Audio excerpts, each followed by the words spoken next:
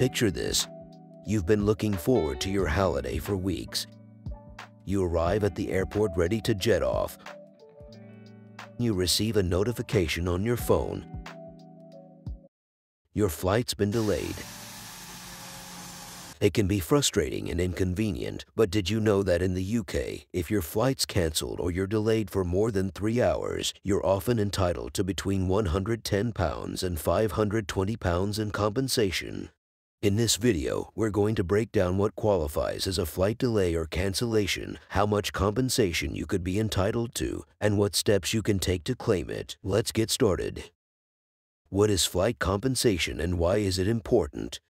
Flight delay and cancellation compensation is basically the money that airlines need to give passengers when their flights are disrupted, whether it's by being delayed or cancelled. It's a big deal because it means that passengers are protected when their travel plans go haywire. This way, they don't have to worry about being left hanging or losing money without any help. Plus, it puts pressure on airlines to keep things running smoothly and on time, since they know they'll have to pay up if they don't.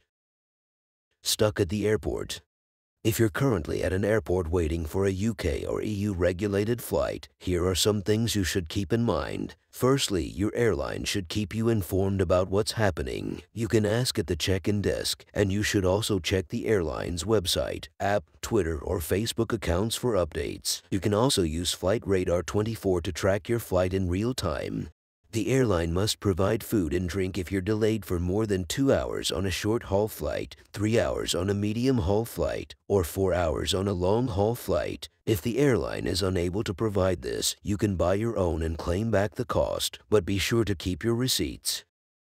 If you fancy the idea of free fish and chips, next time you are stuck at the airport, smash the like button now and keep the YouTube algorithm happy. If your delay is overnight, the airline must provide accommodation and transport to and from the hotel. If the airline is unable to do so, you can find a reasonably priced hotel and, once again, keep all your receipts. Be sure to keep hold of any evidence, including screenshots of information you've seen on social media. This could be useful if you later claim compensation. If your delay means you arrive at your destination more than 3 hours late, you may be entitled to compensation of up to £520 depending on the reason for the delay. If you're delayed more than 5 hours, you can get a refund regardless of the reason for the delay. Finally, if your flight is cancelled, you're entitled to a new flight or refund, and possibly compensation, depending on the circumstances. More information on this will be provided in another section of this video. It's important to note that these rules only apply to UK or EU regulated flights. What qualifies as a flight delay or cancellation? Flight delay is when a flight arrives at its destination later than the scheduled arrival time, while flight cancellation is when a flight is cancelled and does not take off at all. Compensation amounts. For flights up to 1,500 kilometers with delay of 3 or more hours, you would get £210. Between 1,500 kilometers and 3,500 kilometers with delay of 3 or more hours, £340. When they are over 3,500 kilometers with delay of 3 to 4 hours, £250. Finally, for flights with delay of 4 or more hours, it's going to be £520. Delayed flights. These rules apply only to flights departing or landing from or to an UK, EU airport, regardless of the airline. If your flight was not UK or EU regulated, you cannot claim under UK, EU rules, but there may still be other options available. For codeshare flights, the operator of the flight is responsible for any issues. If the operator is a UK, EU airline, you may be eligible for compensation. However, if the flight involves connecting flights operated by different airlines, the situation can be complicated. The CAA says that whether or not you have a case for compensation depends on whether the court considers the flights as one or two separate ones, and whether the delay occurred in the US or the UK. Ultimately, it's a complex issue that requires court consideration. It's worth mentioning that these rules apply regardless whether the flight was part of a package holiday or not. How far back can you claim for flight delay compensation? In theory, you can claim for any past delays dating back to February 2005, but in practice, it's unlikely you'll be able to go back further than 2017. According to Flight Delay Solicitors Bot & Co., who have dealt with over 200 airlines and more than 480,000 claims. Any airline is likely to refuse a claim that is longer than 6 years old. So, if you want to start a legal battle in England, Wales, or Northern Ireland, you have to do it within 6 years. In Scotland, you only have 5 years to get the ball rolling. When can you claim? To claim compensation for a flight delay, the delay must be within the airline's control. Examples of such delays include the crew or pilot being late, sickness or strikes by airline staff, flight cancellation due to underbooking, and technical problems caused by routine events. However, delays due to bad weather, industrial action, political problems, security or safety issues, air traffic management decisions, and technical problems caused by an unusual event are considered extraordinary circumstances and may not be eligible for compensation. So how do you find out the reason for your flight delay? Here are several ways. Check the airline's website or app and look for the Flight Status tab. Enter your flight destination, boarding airport, and flight number. Alternatively, speak to the gate agent if you are already at the airport and ask them for the cause of the delay. You can also check other flight status websites or apps such as FlightAware, FlightStats, or FlightRadar24. They offer live flight data, terminal information, seat maps, and alerts for gate changes. Some sources suggest that the airline may not always tell you the real reason for the delay, especially if it is their fault. You may need to use your own judgment and compare different sources of information to verify their claims. Delays must be at least 3 hours to claim. The delay must be on the arrival time, not the departure. So if you land 2 hours and 55 minutes late, you're not entitled to compensation, even if your flight took off 4 hours late. The arrival time is measured when at least one door of the plane is opened, according to a ruling by the European Court of Justice in 2014. Compensation depends on the length of delay and distance traveled, and it's fixed per person, meaning that a family of 4 will receive 4 times the amount of compensation. How to check how long your flight was delayed for. If you need to claim compensation for a flight delay but can't remember the exact length of the delay, there are still options available to you. Free historical flight data can be difficult to obtain, so one alternative is to use a claims firm's delay calculator. However, it's important to note that using a claims firm is not necessary. Instead, you can use their calculator to determine the length of your delay and then submit your own claim. Bot & Co.'s delay calculator is user-friendly. Simply input your flight number, date of flight, and airports you flew between, and it will tell you if you may be eligible for compensation. Keep in mind that the tool only provides an estimate of how much you can claim, and it does not tell you the exact length of the delay. Additionally, you will need to provide your name and email address, which may result in receiving marketing emails. If you need to take your claim to court, Bot & Co. is a firm to consider. Is vouchers the only option? Airlines sometimes offer flight vouchers instead of cash as compensation for travel disruptions. However, passengers should be aware that they have the right to refuse vouchers and request cash compensation, which is typically paid by check. What evidence do you need? When claiming compensation, passengers should provide details of their flight and any supporting documents such as receipts, tickets, or boarding passes. Required details include passenger information, name, address, email, and phone number, previous airline reference number, and if applicable, flight details, including booking reference, flight number, dates, and travel locations, and flight length. The European Court of Justice has stated that boarding passes are not required to prove check-in time, and passengers can still claim successfully without documented evidence. What if the airline refuses to pay? If an airline refuses to pay compensation, there are steps you can take to get what you are owed.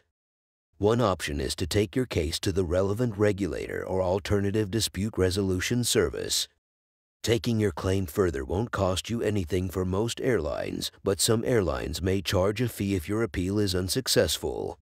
If your appeal is still unsuccessful, you can take your case to court, but this option should be carefully considered as it can be costly and time-consuming. Make sure to review your case and weigh up the potential costs and benefits before proceeding with legal action. What if you don't fulfill the requirements? If you can't claim compensation for a flight delay, cancellation, or overbooking, you can still make a complaint and ask for a goodwill gesture or payment for poor customer service. For example, if you experienced a delay due to bad weather, which is not the airline's fault and therefore not eligible for compensation under EU regulations, but you believe that you were treated poorly in a way that you don't believe is acceptable, you can still make a complaint and request some form of compensation. You can write a letter to the airline explaining what went wrong and outlining what you expect in terms of a goodwill gesture. You can also use a flight compensation tool or template letter to help you. Airlines may still offer you something as a gesture of goodwill, especially if you can demonstrate that you were inconvenienced or mistreated in some way. Don't be afraid to speak up and let the airline know how you feel. You may be pleasantly surprised by the outcome. Flight cancellation. If your flight is canceled, you have the option to choose between receiving a refund or an alternative flight to your destination. You're entitled to this, regardless of the cause or when you were informed of the cancellation. If the flight you booked departed from a UK or EU airport, regardless of the airline, or you were on a UK or EU airline that landed at a UK or EU airport, you have the right to a refund or an alternative flight. If your flight is canceled and you're stuck at the airport, the airline is required to provide assistance such as food, phone calls, and even accommodation if there's an overnight delay. This only applies to canceled flights where you choose to be rerouted at the earliest opportunity. If you opt for a refund or decide to be rerouted at a later date, the airline is not obligated to provide assistance. If you miss a connecting flight due to a cancellation, the airline must refund the full ticket price. If you are offered an alternative flight to get to that intermediate point, then you fall into the delayed flight category. If you booked your connecting flight separately to your original flight, then you can only claim based on the delay to each individual flight. If you used air miles to pay for part or all of your flight, and you opt for a refund for a canceled flight, the airline should reinstate the air miles. They should also refund any taxes that were included in the ticket price. However, taxes paid at the airport rather than as part of the original booking are unlikely to be refunded. If your airline can't offer you a suitable alternative flight, you have the right to ask to be put on an alternative airline. EU flight delay law says passengers whose flights have been canceled must be offered rerouting under comparable transport conditions to their final destination at the earliest opportunity. If you believe you should be offered a flight with an alternative airline, check with your airline first and ask them to book the flight for you. If you have to rebook yourself, keep all evidence to help your claim, such as screenshots of being unable to get through on live chat and evidence that you found a reasonably priced alternative. Eligibility. The only thing worth adding here is that you cannot claim compensation if you were offered rerouting between 7 and 14 days before the scheduled departure, and the new flight arrived less than 4 hours after the scheduled time of arrival. You were offered rerouting less than 2 hours after the scheduled time of arrival. Overbookings. Airlines sometimes overbook flights, assuming some passengers won't show up. If everyone shows up, the airline may have to bump off some passengers. Initially, they ask for volunteers to give up their seats, offering cash or vouchers, a seat on a later flight, and food or a hotel room if needed. If not enough volunteers, they can deny boarding to selected passengers. Passengers with expensive tickets or elite frequent flyer status are usually not forced off. If you are bumped off, you are entitled to compensation under UK or EU rules. You can choose between a refund or a new flight, and you may also be eligible for compensation based on the timings of the alternative flight offered, even if you opt for the refund. Downgrades. If you get downgraded, EU law has got your back. The percentage of your ticket cost back depends on the distance. 30% for flights which are less than 1,500 kilometers, 50% for flights which go between 1,500 kilometers and 3,500 kilometers, and 75% for long-haul flights for more than 3,500 kilometers. You should receive payment within 7 days. If you were only downgraded for part of your journey, the refund will be calculated accordingly. How to claim compensation. Claiming compensation for a delayed or canceled flight can be confusing and time-consuming. That's why money-saving experts' free online tool is here to help. The tool, powered by Resolver, helps you write, follow up, and track complaint letters. It can also escalate to regulators and adjudicators if needed. If your complaint is not resolved within 8 weeks, you will be reminded to take it to the appropriate regulator or adjudicator. If you escalate your complaint to the Civil Aviation Authority, you may need to fill out their own complaints form. Resolving your claim usually takes between 4 to 12 weeks. Use Resolver's website to find your airline, but if it's not there, you'll need to complain directly. 10 airlines, including Emirates and Jet2, don't accept complaints through Resolver. In this case, you can submit your complaint directly to the airline using MSE's free template letters. Check with your airline for their specific procedures and remember to clearly explain what went wrong and what compensation you're seeking. Additionally, if you're claiming under EU or UK law, you can mention the specific regulations. This would show the airline you're serious about your claim. Even if you're asked to fill in an online complaints form, you can still use MSE's template letters or segments of them to support your claim. The link to download the delayed flights template letters and for the Resolver-powered tool will be provided in the video description. Do keep in mind that the operator of the flight is responsible for any issues that arise, not the firm you booked with. Escalating your complaint. Don't give up if your airline rejects or stalls your claim. You can take these steps to make your case. 1. Appeal to the relevant regulator or adjudicator. This is usually free, but CEDR charges £25 if your appeal fails. The fee is waived if you receive compensation. 2. Use the specific adjudicator affiliated with your airline. The Civil Aviation Authority has approved various alternative dispute resolution schemes to take on cases. Your airline must tell you if it has signed up to one. If it covers your flight, you must go to it to appeal. 3. Follow the appropriate adjudicator's process and submit your complaint promptly. With persistence, you may get the compensation you're entitled to. Taking your airline complaint to court. So, if you've tried everything else and you're still stuck, you can always take it to court. Unfortunately, our Resolver tool won't help you this time, but don't worry, you can still download your case details for reference. To use the small claims system, your claim must be under a certain amount depending on your country. In England and Wales, it's £10,000 or less. In Scotland, it's £5,000 or less, and in Northern Ireland, it's £3,000 or less. Keep in mind that there's a time limit to file a claim. You have 6 years in England, Wales, and Northern Ireland, and 5 years in Scotland.